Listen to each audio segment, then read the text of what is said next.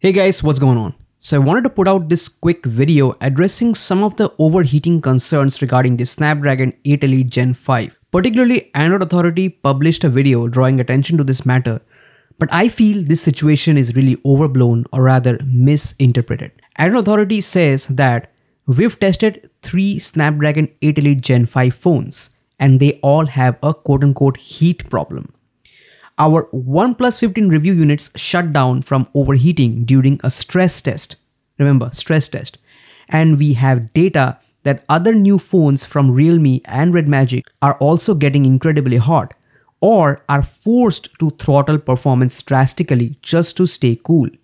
This data doesn't look great for Qualcomm and raises big questions for the entire Android industry. Well, firstly, let's not single out Qualcomm and Android. The Mediatek Dimensity 9500 and the Apple A19 Pro also throttle hard in the same stress test. But isn't that obvious? The stress test in question is the 3D Mark Wildlife and Wildlife Extreme benchmark. In this benchmark, complex 3D graphics and lighting is rendered at either native 2560 by 1440 or 3840 by 2160 aka 4K resolution. Again, native 2K or 4K resolution. No dynamic resolution tricks here. Imagine running a benchmark like this on your desktop with a heatsink the size of an Arduino Nano and no fans. Yeah, good luck with that. So imagine running the same on a super tiny dense SoC, which itself is inside a slim densely packed device, completely relying on whatever little passive cooling is available. So obviously these devices, whether it is from Qualcomm or from Mediatek or from Apple, will absolutely throttle in a benchmark like 3D Mark, where it's rendering the scene at native 4K with an uncapped frame rate.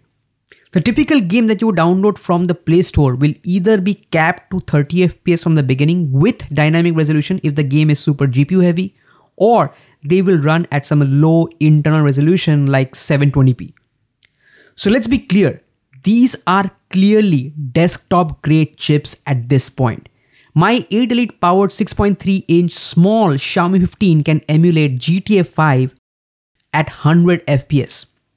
These chips and any flagship chip in the future are clearly limited by the current thermal management systems deployed in these phones. The 8 Elite Gen 5 on my OnePlus 15 can pull up to 18 watts of power, and so obviously it cannot sustain this for over 20 minutes. In fact, no other phone can. These devices are clearly limited by physics at this point. Red Magic with its insane cooling design can sustain up to like 22 watts for some time while emulating a literal PS4 title like God of War. Now regarding the OnePlus 15 failing to complete the benchmark, this is something that totally depends on the OEM's power and thermal curve. I was able to get a successful stress test run on the OnePlus 15 in high performance mode, and you can see that OnePlus is trying to minimize throttling as much as possible.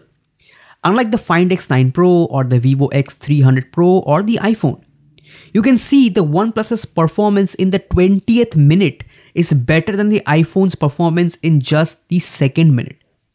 In fact, the OnePlus 15 somehow managed to sustain over 10 watt throughout the test for 20 minutes. This means you are totally fine in typical games where even the most hardcore game will push like 7.5 watts of power. The takeaway from this stress test result is that OnePlus is staying true to its motto of positioning the OnePlus 15 as a gaming-oriented phone, just like Red Magic, trying to minimize throttling as long as possible, and in doing so the phone may crash during an unreasonable benchmark like this. But what's important is to see at what point does the benchmark crash and what was the power pull at that point. Using an application like Scene helps in this case because 3D Mark won't return a result at all if the application is force closed. I feel 3D Mark should at least log the performance in successfully completed runs, but whatever.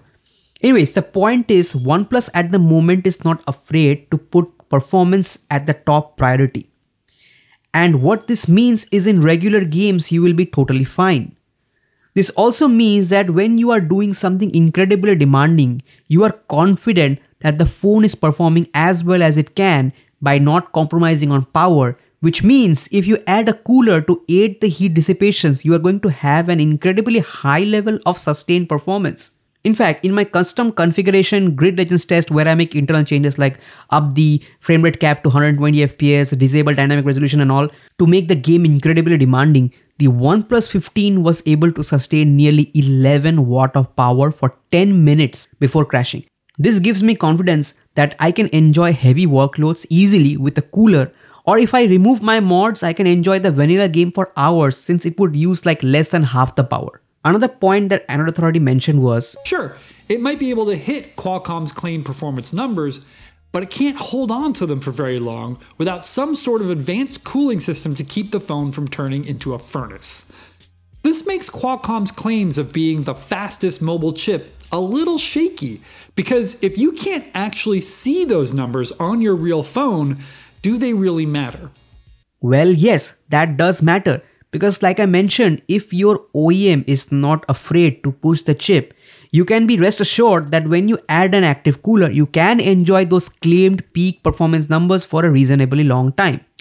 But what's more important is, since Qualcomm and other SoC designers keep pushing that peak performance every year, what happens is that the mid-level performance is greatly improved, aka typical mid-range performance efficiency is improved. For example, the Snapdragon 8 Elite first generation was a huge improvement for mid-level efficiency compared to the 8 Gen 3. So the 8 Elite can do the same work but with like 30 to 50% lower power. Yes, the 8 Elite Gen 5 isn't a massive improvement over the original 8 Elite when it comes to mid-range efficiency, but it is still a reasonable improvement. So yeah, that's pretty much it guys. I've always had this pet peeve with the 3D Mark benchmark and how people interpret it.